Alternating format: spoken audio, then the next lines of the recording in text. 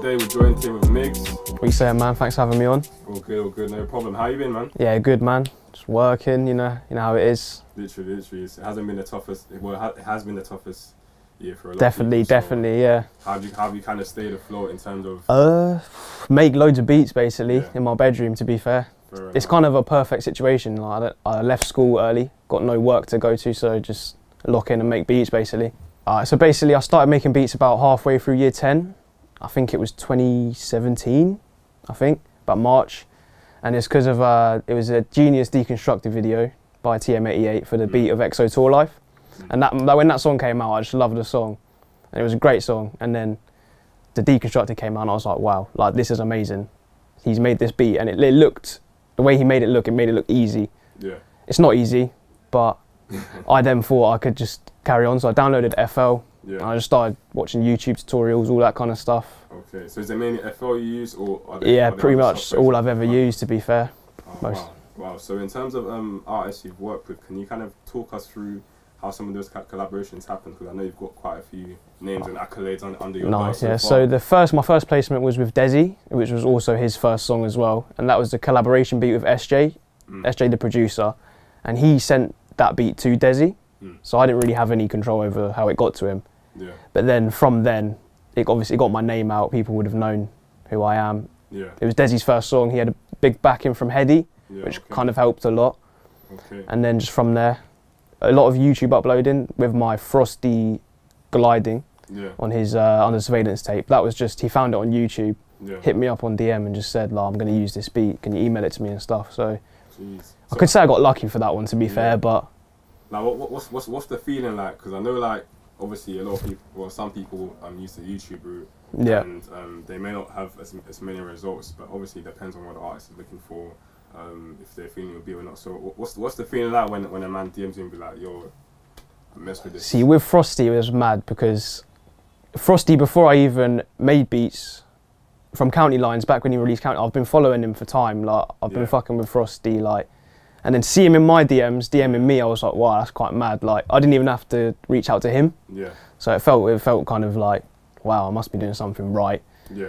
So as of current, obviously you're still developing in your producing career. Definitely, yeah. So what kind of advice would you give to yourself, to your previous self, so to your 15, 16-year-old self, or when you first picked up the... Definitely don't overcomplicate your beats. Stop trying to add sounds because people, like other producers, are telling you to do so. Like, just make what sounds right. And if you overfill it, rappers can't rap on it. They can't fit in the gaps. And then, like, all of my placements have been like maximum like 10 sounds in the beat, to be fair. So like... So how many packs do you usually send when they ask you? Say if someone says like, let me send me some beats, I'll send like maybe like a 15 pack, 20 pack, something like that. But it really depends on who it is, how much I want the placement with them. Like if I want the placement, I'll send as many beats as I can, the best beats I can. Like. Do you think it's necessarily quality over quantity, or is your work just quality overall? I'd say it's a bit of both. People say quality over quantity, but you do at the same time need to get enough beats out there to be able to like get seen and get noticed. Like you can make one banging beat a month. Yeah. That's great, but if you have one upload a month, you're not really going to get that many views, that many new exposure to people. So.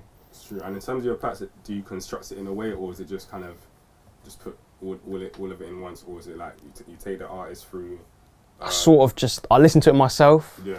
I see if I'm feeling it. Yeah. If I'm feeling it, I'll whack it in. Okay. If I'm not so much feeling it myself, I'll still double think, like, will the artist like this? Because with beats, producers have a lot of issues. Yeah. Where they sort of, if they're not feeling the beat, they don't upload it, they don't send it out. But it's because you've made it and you've heard it, it's boring to you. Whereas like an artist who's never heard this beat before, they might hear it and think, yeah, that's the shit. Like I'm gonna make something with this right now. Like. Yeah. So it's a very key thing not to over-criticise yourself, I'd say, as well. For the most part, what I've kind of seen is some producers, if they kind of over-criticising, then nothing ends up going up.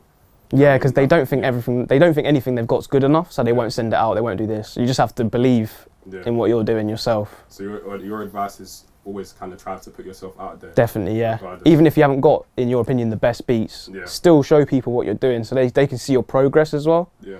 So that kind of helps. If they see an old beat, but they see a new one, they're like, wow, this guy it's been this short a time, he's got this much better. Yeah. They might want to start working with you and stuff like that. So that's a very good point, because sometimes when you put, obviously your old beats, they're from a space or kind of a time where you were going for X, Y, Z, and yeah, definitely. That compared to your new beats, so it kind of shows the journey. Yeah, 100%. Like about a year ago, my beats are so different compared to what they are now. Yeah. It's not so much like I've consciously tried to make them different. Like you said, it's just external factors. It all takes part. What your mood's like, what's going on in your life, stuff like that. Yeah. It all plays effects. All good, all good. And one thing I kind of want to touch upon, not everyone likes to discuss this, but the business element. Yeah, a lot of creators, they just kind of call create, yeah, definitely. The business element, man, it's the key, to be fair. Yeah, it's over 50% of making beats and becoming a successful producer, I'd say. Because like not anyone can make beats, but someone can sit there and make beats. They can have all these beats. Yeah. But if you're not getting them to the right places and the right people, you're not going to really get anywhere, to be fair. Yeah, so in terms of kind of behind the scenes with the business, how do you kind of handle your elements? So when it comes to, well, if you want to disclose like certain percentages, royalties, etc., and any experiences you've had in the past where it hasn't gone to the best ability that could have. Oh yeah, so speaking of that, that's a good point actually, because the song M24 and M24 featuring Tion Wayne, London, that was a bit of an issue for me because I made the melody, but it was stolen. I made a whole beat with that melody. It's on my channel, all of that, and then that song came out, and then someone in my YouTube comments on my beat said, "Oh, mad that they used this beat for London," and I was like, serious? I was like, hang on, like I don't know anything about. I didn't even know what the song was at the time. It just come out, so I went to have a look and I listened to it, and I was like, yeah, that melody is exactly the same. And it wasn't just the melody, it was the vox as well, like the vocal thing. So it was completely cut from my beat. So as soon as I saw that, I was like, wow, like this song's doing numbers. It's my melody and I've got no credit, I've got no money. I need to do something about this. So what I did, which I was lucky that worked, is I just sent a YouTube copyright complaint and they got the video taken down within a day because the evidence was there that I'd uploaded it first. Yeah. So they just reviewed it, saw that and said, oh right, yeah, that's your content. We'll take it down. And then because it got taken down, M24's manager got into contact with me because they couldn't have the song down because it was doing views, it was bound to do well. So they were trying to sort it ASAP. I was at school, funnily enough. Oh, wow. So I was on the phone to Tion Wayne, then his manager at school. Had to keep going in and out, and it was that was weird. I was like, wow, I'm talking to like celebrities at school, like, literally. So yeah. So like going through that experience, because it's like it feels like someone's kind of taken like the credibility away from you. Yeah, because you've put your creative process into that. You've made the beat. It's your like. Yeah. The other person's just took the melody and put some like. Yeah. I don't want to say dead drums, but they're not the best drums on top of it. Yeah. So would you say if the song didn't have that popularity or didn't blow as much, would you say that the managers would have reached out to you, or did they just reach out to you regardless of if the song? I feel like they only reached out because they would be losing money from the situation. Yeah. If it was a smaller song that wasn't making too much money, I don't feel like they would have been so active in trying to get me paid and get it all sorted out. Okay, okay. No, obviously it all comes down to, at the end of the day, like moral standards. You know what I mean? Yeah, definitely. Someone else's products. It's stealing, like realistically. Like you wouldn't, you see them adverts. Like you wouldn't steal a car. You wouldn't. Why you steal a film? Why would you steal someone's melody? Literally. You know. That's obviously ups and downs. That's one of the situations you gladly learn from, and definitely. And if anything, it was one of the better things to happen in my career for just getting that recognition. Yeah. Because it was a big song, and the whole controversy of the melody being stolen, I think, added to it as well. Yeah. No, you definitely took the right steps about it. You know what I mean? Going for YouTube straight away, trying to get it taken down, also trying to protect yourself as well. Whether it be legally or whatnot. But through people that obviously, speaking from your experience, how would you best advise others to on how to kind of react or how to go about it when situations that are similar kind of happen to them? Whether it be them stealing or them not getting their check from. What I'd say is just it's your creation. You don't need to feel bad about trying to. Like I could have felt bad. Oh, I've got the song taken, but that's my creation has been stolen. So don't feel bad. You know, you have to be kind of selfish within the scene, and just do. I got kind of lucky, to be fair, because I wouldn't have expected the YouTube copyright complaint to work, but it did. Yeah. So like, and then whilst I was at school, like I said, I just ended up getting all these phone calls, DMs. I was like, whoa. Yeah. Okay. And then from there. Yeah. So did YouTube email you directly, or did you have to contact someone? I just so YouTube's got their form that you fill out if you've got a copyright claim to make. So I just filled it out, linked my video, linked the video, the M24 video, and literally within a day it was sorted. So I might have got lucky, I might not, but I don't know. Yeah. Okay.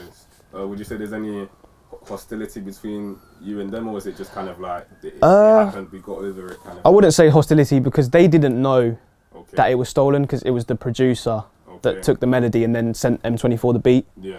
So it was more like they didn't know. So as soon as they found out, they were like, "Oh, cool! You should have just messaged us first. We would have sorted it." Okay. But I don't know whether, they would have done that. Yeah. I think. I don't know what would have happened. So I'm still glad I went the route of taking the video down. Yeah. But yeah, I don't think it's a very hostile situation. Yeah. They understood what happened. So. Yeah. No, so obviously from what I can see, is everything was kind of handled diplomatically. Yeah. Which is always the best. Definitely. Yeah. Sides. So Migz, what can they expect in the future, man? Hopefully big things. Hopefully big things. I'm trying to just keep working, making beats, working with new artists, working with big artists currently, like the Desi mixtape that's coming in. I'm on the intro for that, so catch me on that. But that's big. Yeah, I'm hoping that does nicely. And that, again, it's not even so much about getting the money for it. It's the exposure. It's the people see our Migz beats on the Desi intro. Yeah. I'll get a lot of leases from it, hopefully. Yeah. So it's not just always the big placements you could need to worry about with making beats. It's like you get random rappers on YouTube buying your beats. If you sell loads of leases, you can make the same amount of money, if not more, than just getting like one good placement every now and again. So. Okay. And in terms of kind of the type of beats you create, do you reckon in the future you'll be expanding to different genres? Most likely, yeah. I feel. Recently I've been trying to dive into the UK rap kind of thing, so like the faster 80 to 100 BPM beats, which I've had a lot of fun doing, because it's new. When you get stuck making the same genre of beats, it does get a bit boring, a bit tedious. So it's good to have a break from that genre, go to another genre, and then when you do go back to the genre, you feel like you've progressed and you can bring something different. So that's a good way to like mix up genres, is just try out all these genres. And then when you do make other beats, your sound should just naturally change, I think. Okay, cool. So we're going to go into a quick kind of session where you would demonstrate to cool. You were kind of working on, and give us a little bit of a breakdown. All right, cool. So